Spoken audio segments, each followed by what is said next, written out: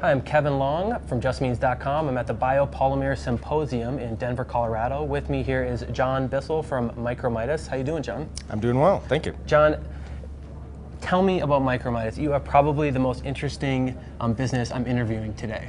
All right, so what we do is we convert raw sewage or pretty much any heterogeneous organic waste into biodegradable plastic. So raw sewage into biodegradable plastic. Raw sewage into biodegradable plastic. Yeah, that's right.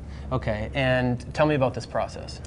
So what we do essentially is we go to a wastewater treatment plant, we set up a facility, we pull the sludge or the nasty part. That's what it's called. It's either sludge. Called the nasty part or technically the sludge. Right, okay. Yeah, exactly. You take the nasty part, you put it into our process, we give it to our team of microbes where we have a lot of different species that are all operating together in conjunction with each other. And now are these genetically modified, or what are they? No, so they're actually not genetically modified organisms. Okay. They're just very carefully chosen organisms in Okay. a controlled population.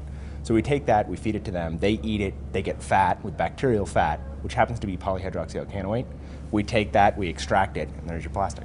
Wow, and so what are you actually extracting out? So what we extract out is PHA, so Okay. it's more specifically PHBV, polyhydroxybutyrate valeriate.